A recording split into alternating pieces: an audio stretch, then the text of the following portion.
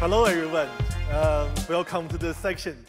So before I start the section, I want to show you a repository, and I want to know what do you think is missing from the repository, and we will go from there. When you see the repository, what do you see?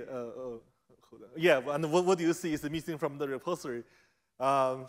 Most people will see is obviously you don't have the README file of the repository, which the user actually don't really know what the repository is talking about, and it's actually not on the main branch. It's actually on the developer branch, and also it doesn't have any test files for your service, which is not great.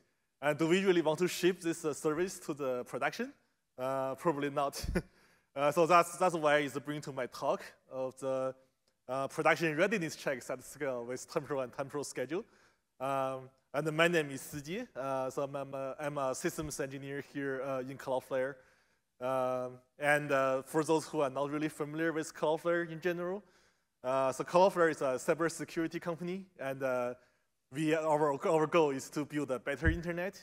And lots of our customers are using Cloudflare for security and performance purpose for their websites and APIs and applications. And also Cloudflare also right now has a developer platform as well. For example, the Cloudflare Worker, which is really popular. And we also have Cloudflare R2, which is the object storage.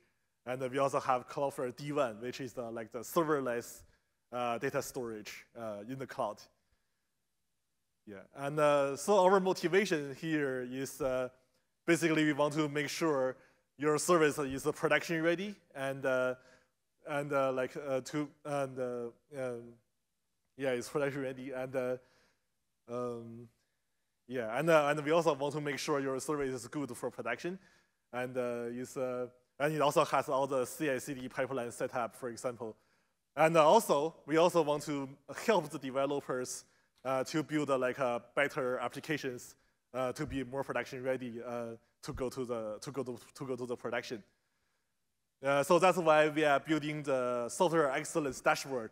So our service excellence dashboard actually is a dashboard that shows your production readiness scores, and it also give you suggestions on what can you improve of your service to become more production ready.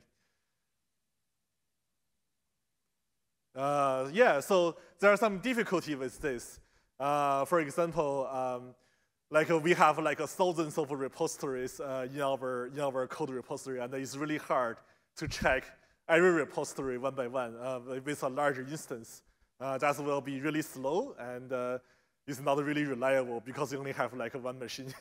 And also, we also need to make sure the user has when they fix a problem of their code, they should be able to see the updated scores in their dashboard.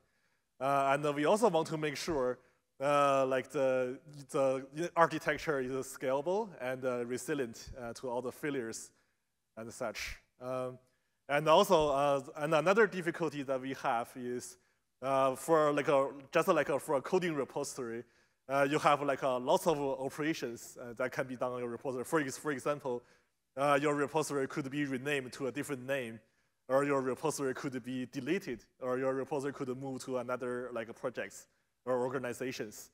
So for our dashboard, we should also be able to handle those situations as well. And so for the requirements is just like I mentioned, we need to make sure the score is refreshed in the dashboard after the user fixes it. And we also need to make sure the user actually can always see the latest score as always. And also the user should also be able to improve on their services on their dashboard. So this is the high-level architecture of how our dashboard works. I will zoom into the details later, but overall, we have on the right side, we have a list of temporal workers that's deployed in the Kubernetes. And those workers are just subscribed from events in the temporal, we are using the temporal self-hosted version. We are using like we are started using Temporal like around 2 years ago. So this is like, and the Temporal class is not really like a thing at that time. Basically, the worker will just subscribe the event from the Temporal server, and then it will call the external dependencies, and then it will store the do all the checks of the production readiness checks, and then it will store the results into the Postgres database. And then we also have the scheduler on the top side. I will deep dive more into that later. So the scheduler is the one that actually schedules each repository into the Temporal server. And then we also have the Temporal API, which is actually reading the information from the database and then return that information back to the user. Yeah, so how Temporal helps. So Temporal is really help us in make our service really scalable. And right now, with the help of the Temporal, we are able to horizontally scale the Temporal pods, and we will have thousands of pods running in Kubernetes to do those checks. And with the parallelism of the Temporal provides, we are able to process all those production readiness checks in less than 2 hours, rather than like days to process it. And another thing that Temporal provides is out-of-box error handling. That I will talk about more on that later. Yeah, and also the retries is automatically provided as well out of the box. Yeah, so let's dive into the Temporal worker. So I just mentioned, the Temporal worker is just like a list of Kubernetes pod that subscribes from an event of the Temporal server, and then calling the external dependencies, then store that information into the database. So this is a sample code how the Temporal worker works. It's basically you create a new client of the Temporal worker, and then you basically configure the parameters of your Temporal worker on the say concurrency values, and then call start, and then and you will just do your thing from the Temporal SDK. So the concurrency here is really important. It's an interesting one, because some of the production readiness checks are like a really heavy weight. Like say it runs the unit testing of your service, for example, and you don't really want to like overload your servers. So you want to make sure you set your concurrency not too high. And for some lightweight checks, you can easily do it like a really high concurrency. So basically, one pod can process multiple workflows at the same time. Yeah, and now we're talking about the Temporal scheduler. So the Temporal scheduler, there are several interesting ones here. So the first one is on the most left one, which is the cleanup scheduler. So we actually stores all the history data of your production readiness scores.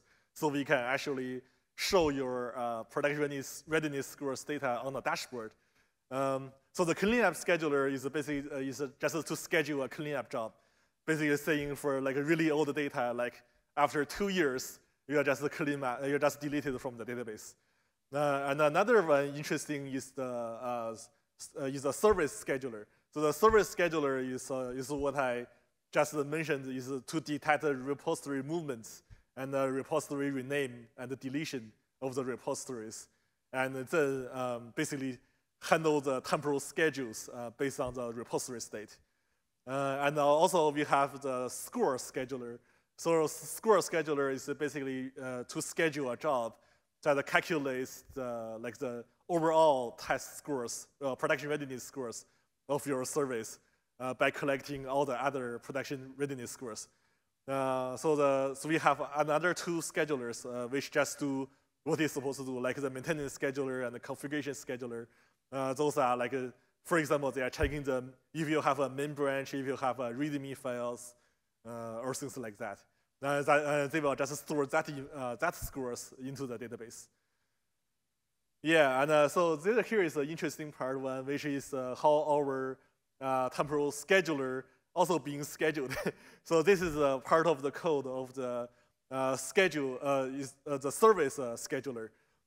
So for this one, so basically we are all of our code are written in Go. So basically in our code we are also use a Go cron. So Gokran is like you can define a schedule of your code, and then it will run the functions that you defined.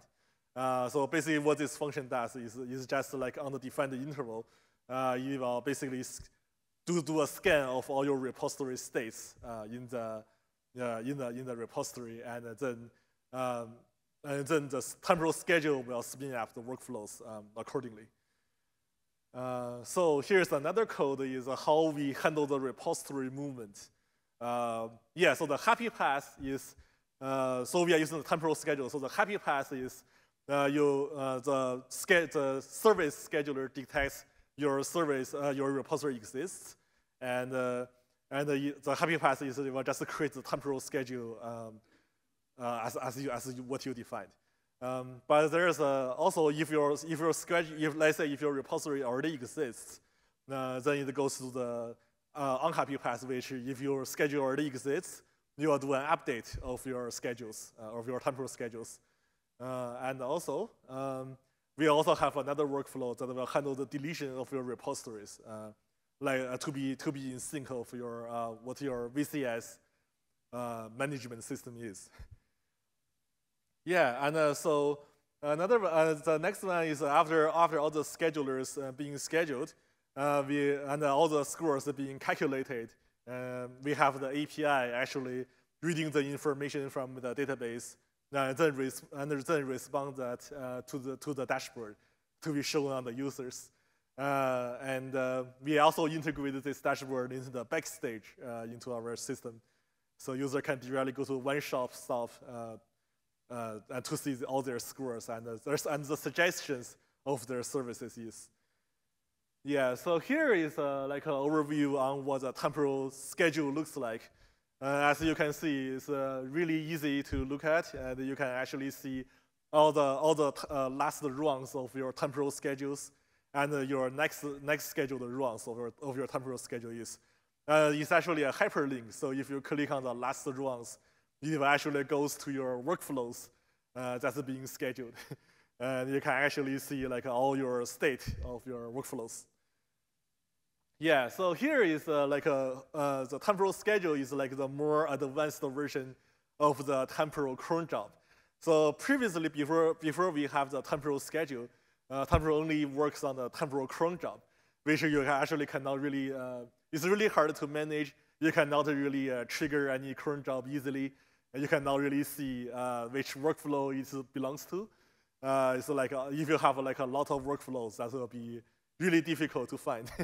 So with the rescue of the temporal schedule, you can actually see like how that looks like. You can easily do a trigger operation or the backfill operation easily. Basically, the trigger operation, let's say if you fix a bug of your code, and then you don't want to wait for your next schedule to run, right? So you can just do a trigger, and then you will spin up like a new workflow for your workflow, yeah. And it also has a backfill, which you can actually backfill like a time range of workflows, basically to spin up like all the workflows during that time range. So previously, we have to do that using the temporal CLI, which is not really easy to do, and we also have to handle all the alternation of the CLI and such to do the trigger and the backfill operation.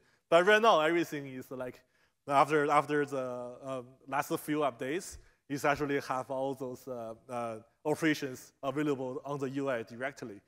And you also want to be careful on doing the trigger and the backfill operations. Because like for our situation, it's totally okay because we are like a non-mission critical service. It's just like to calculate the score. But if you are using like if you are doing like the billing jobs, like something involve the transactions and money, then you have to be like more careful. You don't want to like charge the customer multiple times in that situation. You'll probably want to like make sure your database can handle the rollback properly, and also do the double locking if needed to make sure the customer is only like charged once in those situations. Yeah, and so this is how the temporal error handling looks like. So it's pretty easy to use, and we don't have to configure a lot of stuff. So for our workflows, we just need to configure what the retriable error is and what the non-retriable error is, and also the retry policies and the backup policies, for example.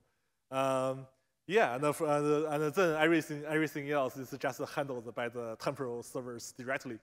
We don't have to manually handle those at all. Yeah, so this is our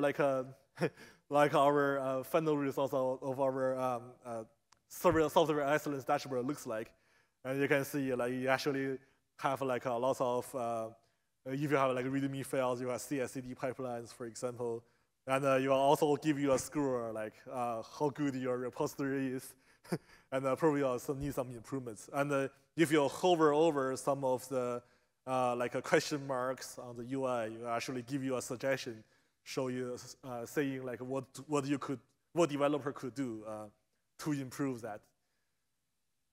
Yeah, so basically the summary is the Temporal has been really helpful to us, and it helps us to be like a more horizontal scalable.